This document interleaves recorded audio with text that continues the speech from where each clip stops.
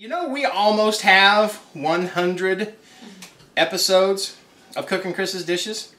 We're very, very close to it, and I still can't figure out how to handle a skillet around a camera. Now, will this come out before?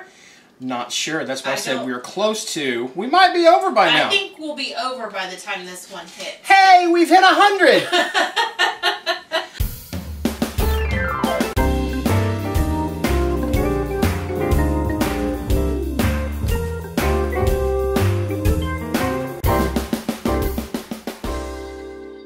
Hi, welcome back to another edition of Cooking Chris's Dishes with the Good Old Boy. That's me, where we're cooking up dishes straight from recipes that Crock.com, which is my beautiful wife's cooking blog. Today is a treat. This is one heck of a delicious dish.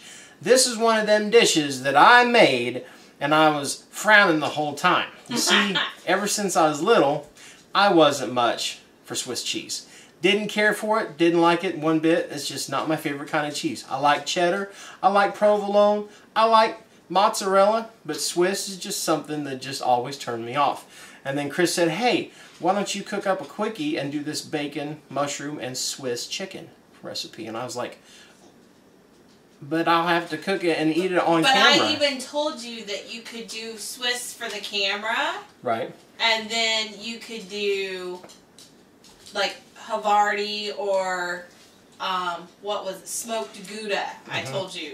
That's how I got him to finally try it. Is I told him he could. By the way, I'm fixing the camera. We're vlogging at the same time we're doing this. So. But by telling him he could use a different cheese was how I actually got him to make it to begin with. Yeah. And then I made it with the Swiss, and I tried it with the Swiss because that's what it called for, and it was Goode.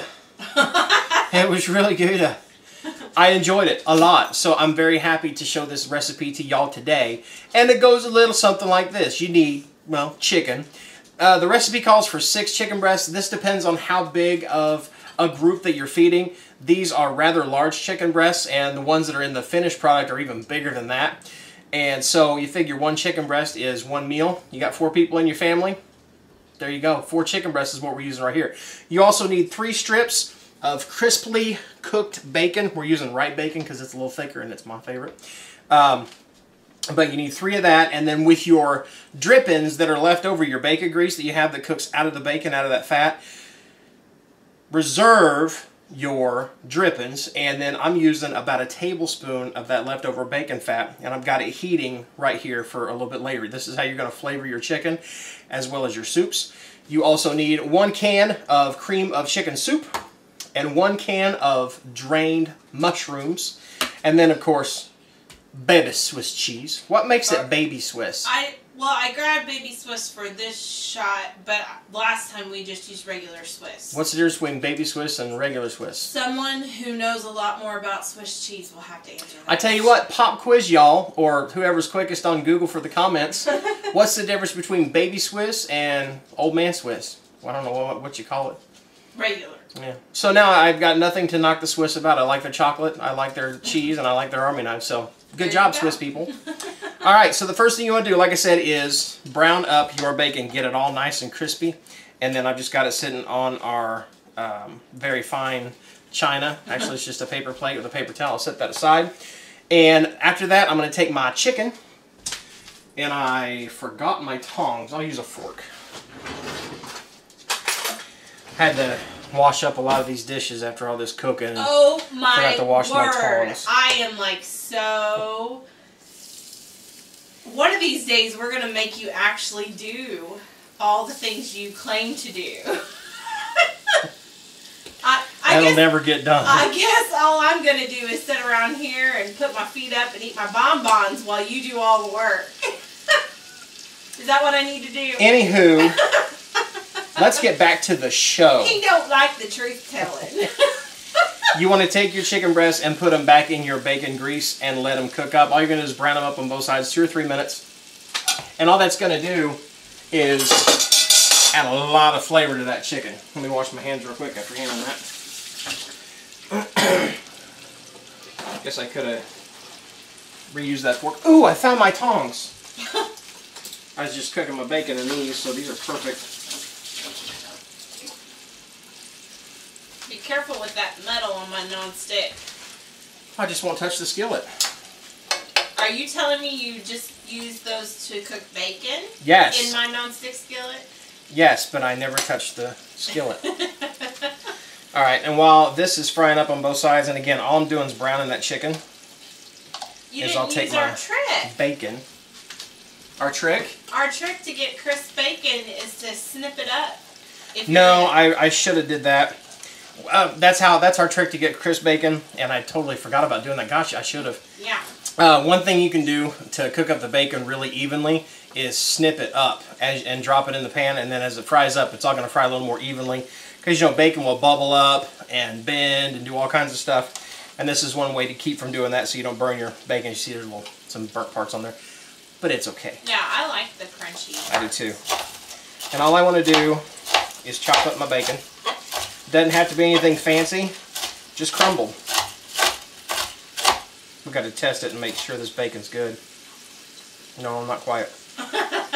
Not good. Alright, that's it. Just a rough chop. It's not a lot of bacon, but it really does add flavor. Well, that's partially because you're cooking the chicken in the bacon. Yeah. So, bacon crumbled up. That's the last time we'll see that bacon till the end.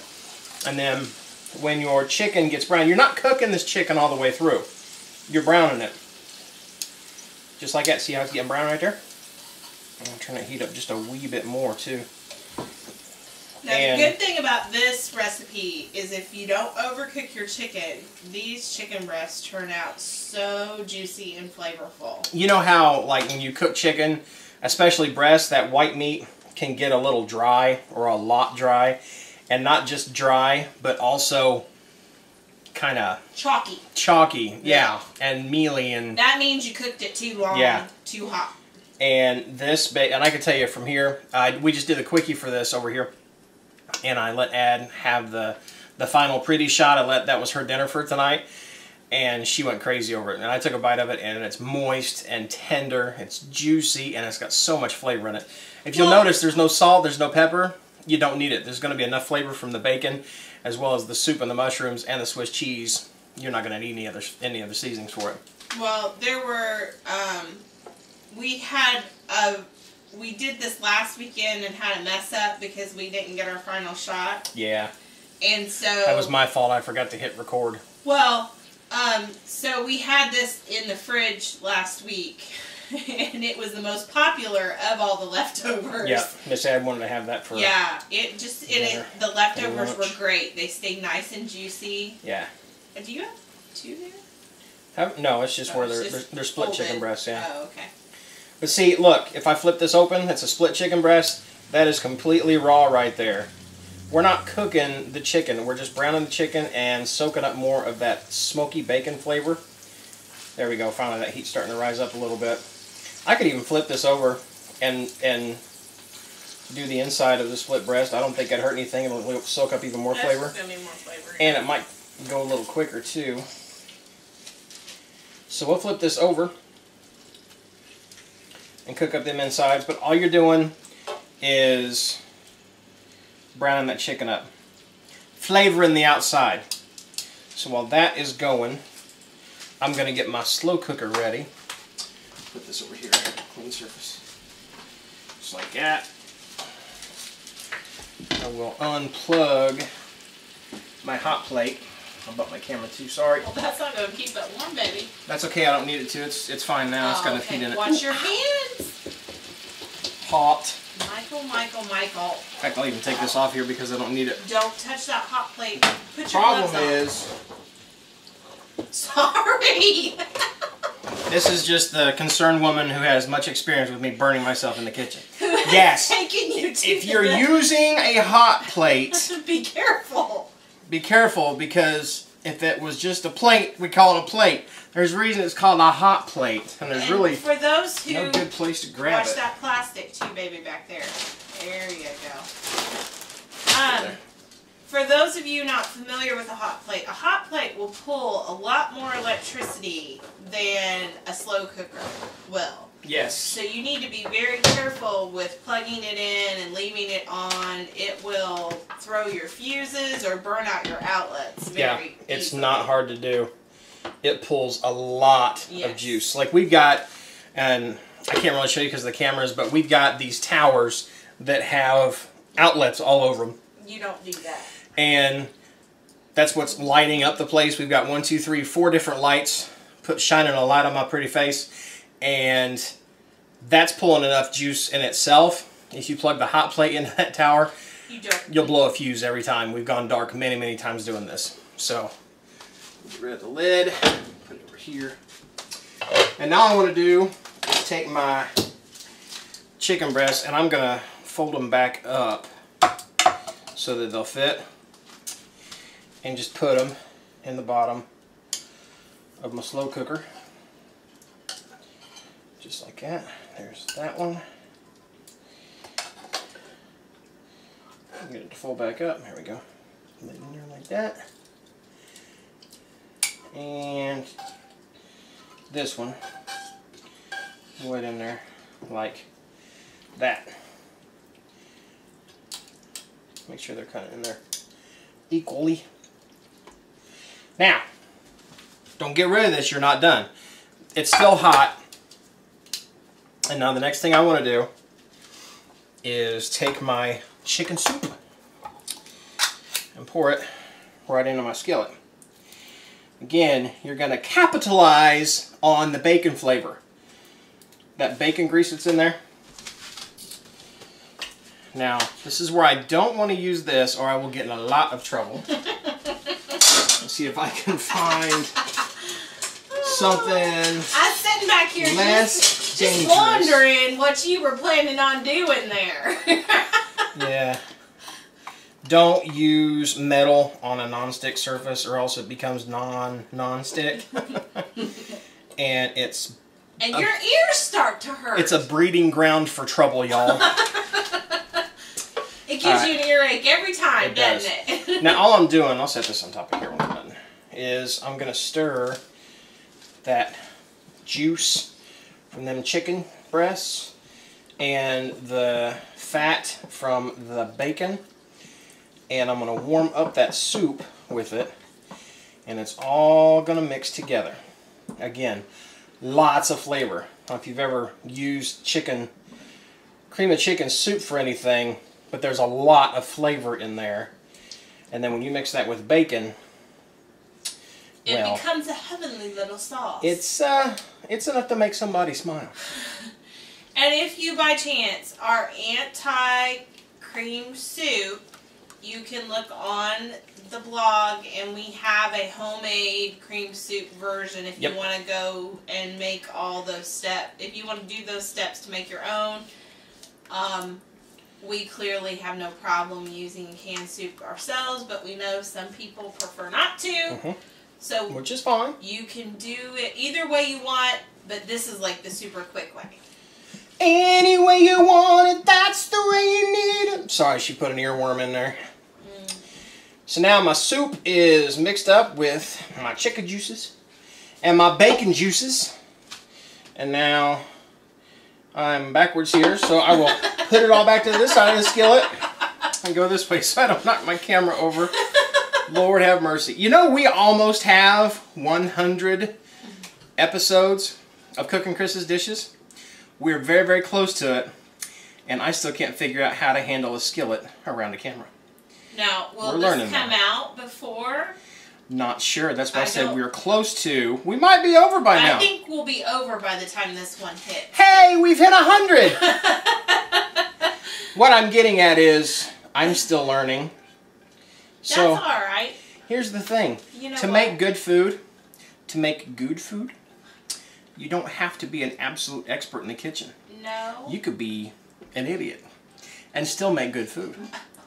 Well, we don't call people names first. Well, I'm not saying you are one. You're not. Blocking your camera, by the way. Well, I know. The guy. Like I said, you could be an idiot in the kitchen. The star gets mad when you knock the camera. He does. I know that from personal. But I'm going to tell you something right now, y'all. The star is not perfect. He's cute, but he's not perfect. So I'm going to make sure that all gets on top of the chicken right there, just like that. Oh, yeah. It smells good. It smells like bacon in here. It smells like bacon. Tastes like chicken. you can't go wrong with that dish. But back to your original point, I think, you know, life is about learning, period. Yeah. So if you stop learning... We've been doing this on the day of this taping. Oh, yeah. Right now. And we'll probably say this through 3 different episodes. Yeah, and you'll see it in like a month spread out. A year ago today, January 22nd of 2016, we taped our first Cookin' Chris's dishes.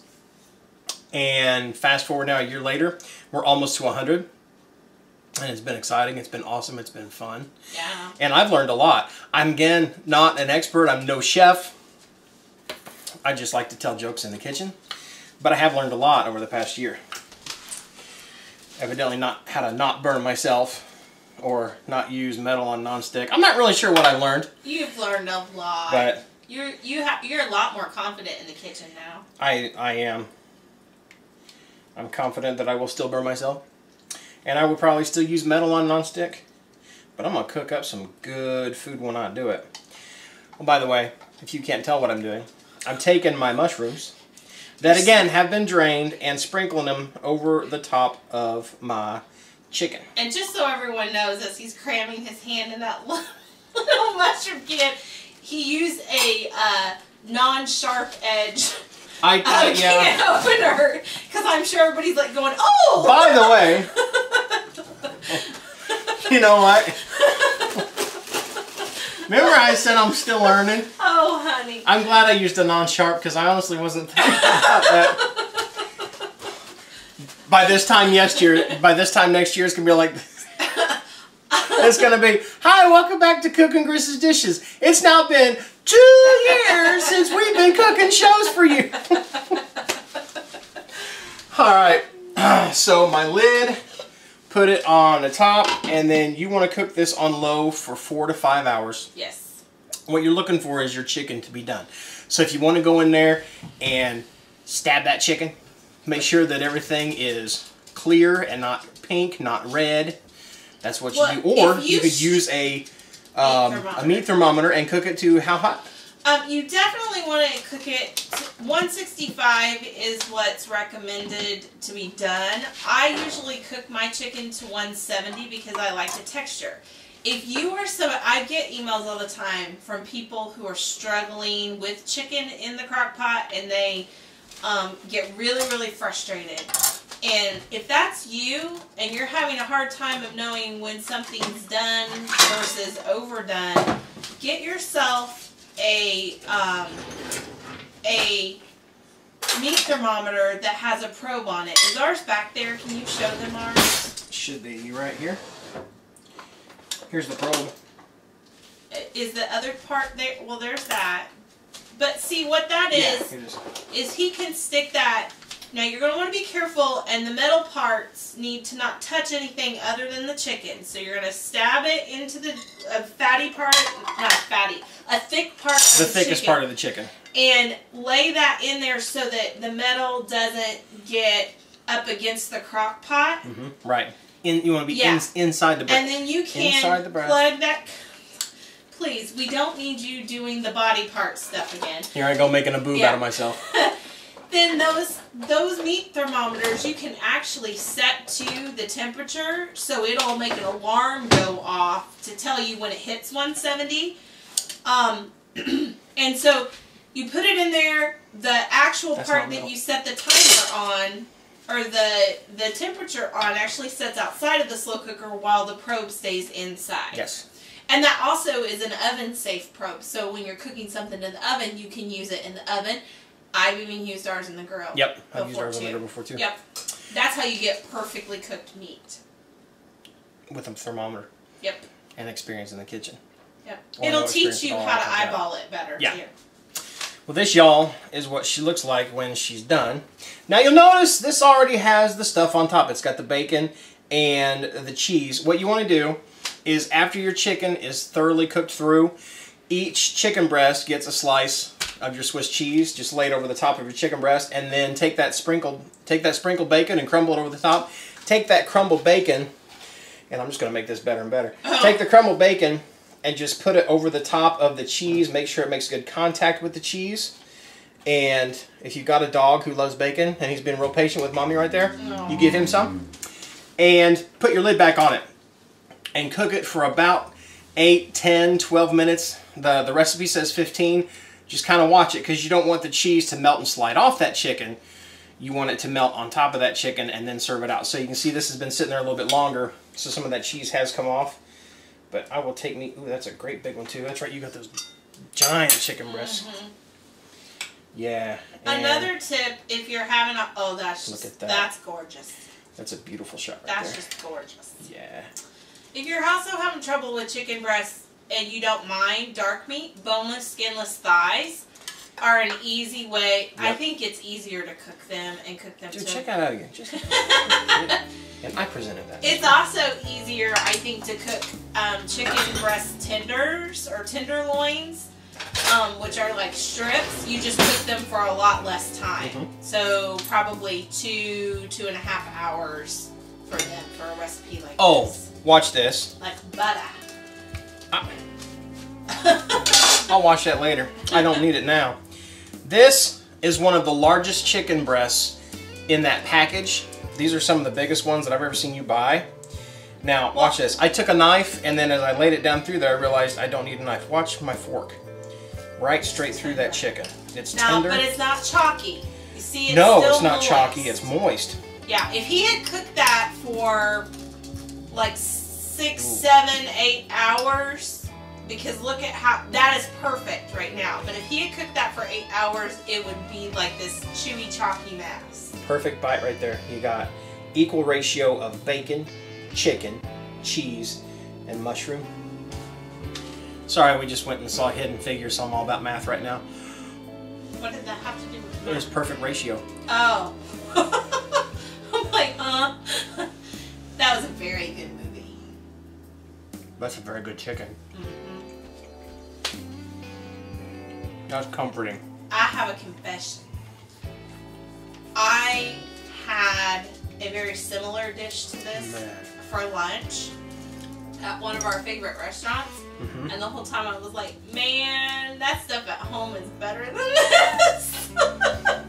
I have a confession. What?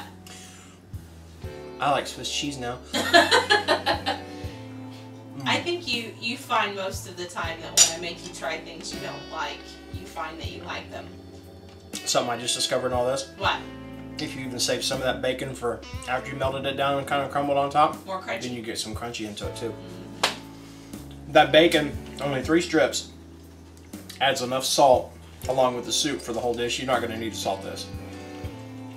There's enough flavor with the soup and the bacon and the mushrooms. It's very yummy. You don't. I didn't. No salt, no pepper, no basil, no thyme. Speaking of time, we're out of time. Yes. So I will say this: make that, y'all. Make that. It is worth it. It's easy. Not that many ingredients, and your family will be extremely happy. And it's really cool because a single breast is a single serving. You can take that to lunch 2 or 3 days in a week. Yeah, that's what we did the other day. And if you can't find Swiss cheese, we've also tried it with Havarti. Yep. I haven't tried it with the Goode yet, but Oh, I bet it's good. I bet it's Goode. I bet it's taking my jokes. Ain't she cheesy? But we want to thank you all for watching another episode of Cooking Chris's Dishes with the Good Old Boy. If you like what you saw, please, for the love of chicken, subscribe down below and become a member of what we like to call the Crock Posse. Give this video a like. Go over to Facebook. Check us out on As Good As It Gets group.